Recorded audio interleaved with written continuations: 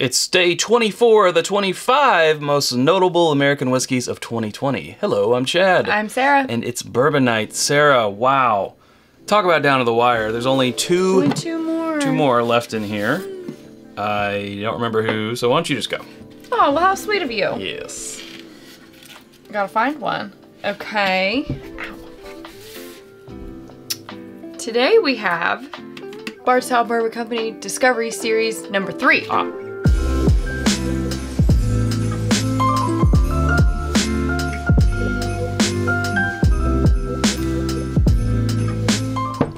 Bardstown Bourbon Company Discovery Series number 3.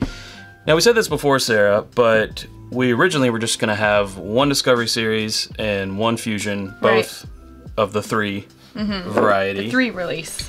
But then this came out and like... well, 4 came out. 4, yeah, sorry. Then 4 came out in like, what, mid-December? Yeah, just like a couple weeks ago. Yeah, and it's only like an hour away from us, so Chad went and got a bottle. That's right. And since we had already put both 3s, the Discovery and the Fusion, in our blind best of contention of 2020, we couldn't choose between the 3 and the 4. Between the 3 and the 4 of the Discovery, so we said, okay. It goes in. They're both going in, and here we are. So we've had, this now makes our 3rd Bardstown Bourbon Company of the past 25 days. Yes, and just I'm to not reiterate, complaining.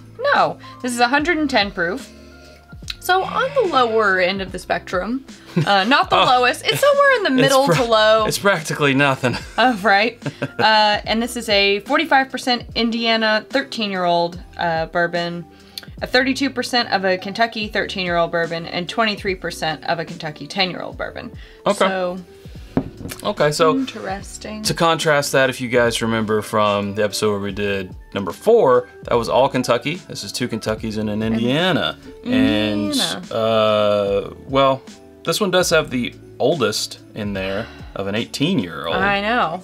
Wow. So I'm getting a lot of oak on, like, that's what I was about to say before I read the bona fide on the side. Of course, that's the smallest percentage. Sure.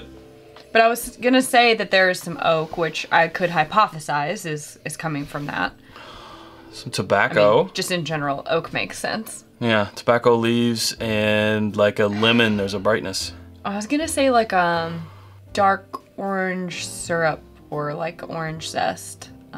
You know, they light the orange peel on fire over a cocktail and do the thing. Sure, yeah. Makes the sparkles. It's fun.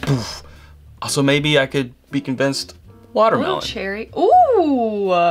But watermelon flavor, I would say, more so than just like fresh watermelon. Watermelon slushy. There we go. Is that a thing?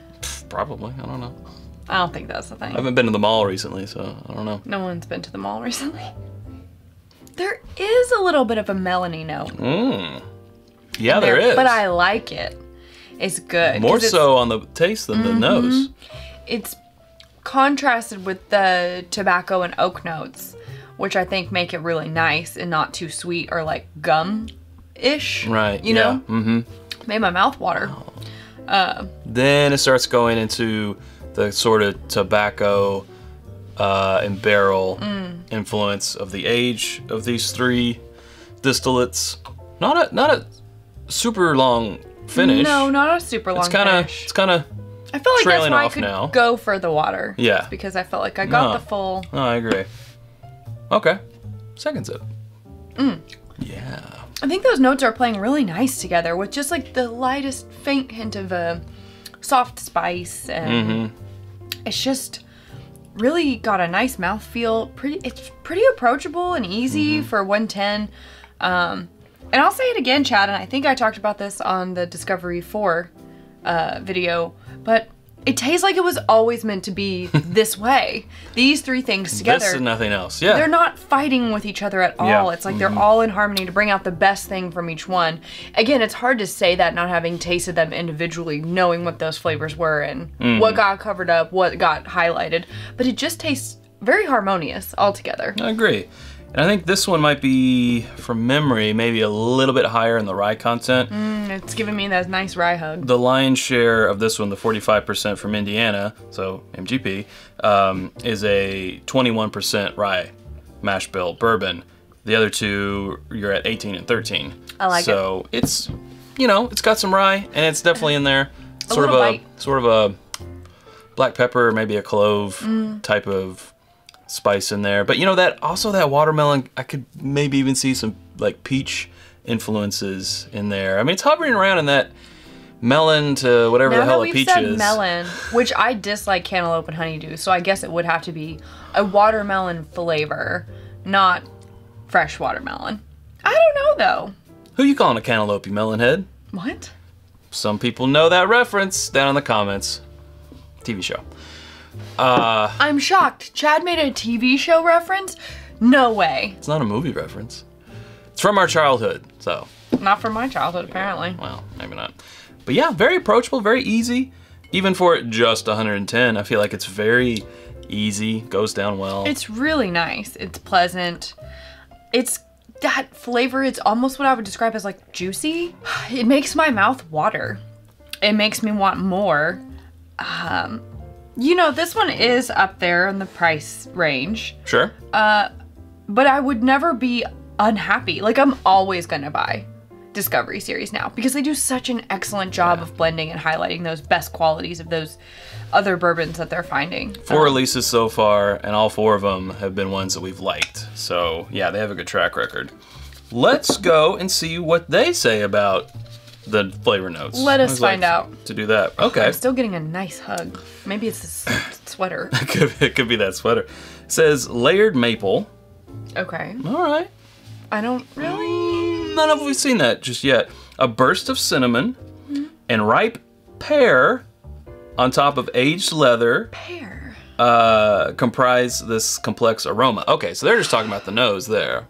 I didn't get pear until the palate, and I mean, I think it's like something that when you say it, I can you can look for it. Yeah, it's like but it's not something I think bias. I would have ever said. Yeah. And after you drinking Angel's Envy Rye last night, I'm not gonna get the maple. Not gonna get the maple because that is Maple City in your face. It's like all the maple. Yeah, belongs in Vermont.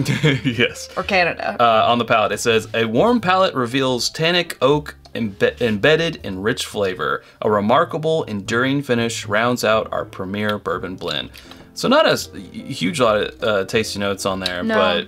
But you know, sometimes I like that. Just give me a little. I can fill in the blanks. Right, yeah. Me personally, and I think sometimes people read too much into the tasting notes and they're like, oh, it says pear. I don't like pears, so I won't like this. And that is not, it's just I mean, can you deny if you've seen something that says licorice, you've been like, maybe I don't want to pick that one up? Fair, I am biased in that way. But I'll still try it. Sure, because I think... if given the opportunity, but what was it? You're right, I probably wouldn't purchase it. It was the Old Forester birthday bourbon.